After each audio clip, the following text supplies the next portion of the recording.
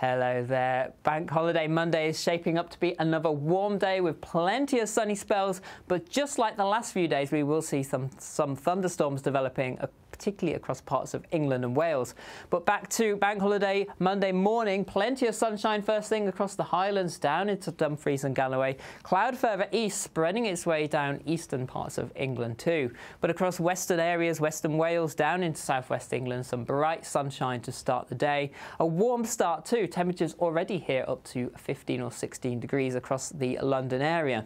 As we move through the bank holiday Monday morning and into the afternoon, we'll see the low cloud mist and murk across eastern areas burn back to the coast. However, it will linger across some eastern coasts into the afternoon, but plenty of sunshine developing across England and Wales up into Scotland and Northern Ireland, and broken in places here.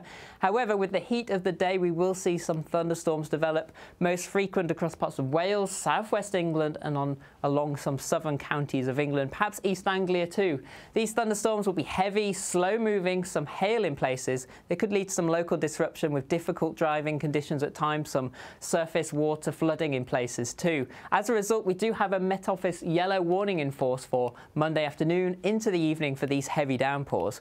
But there'll be plenty of sunshine in between. As I mentioned, almost unbroken sunshine across the northwestern half of the UK. Here, temperatures reaching the mid-20s once again. Highs in the southeast could be 28, possibly 29 degrees towards the London area, so hot for the time of year.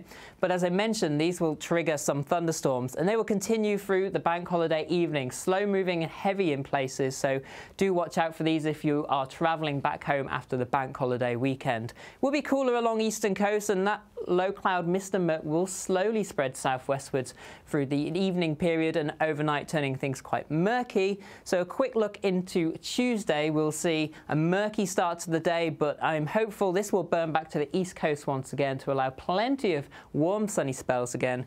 But we will see some further thunderstorms, particularly across parts of England and Wales. That's all from me. I'll see you again soon.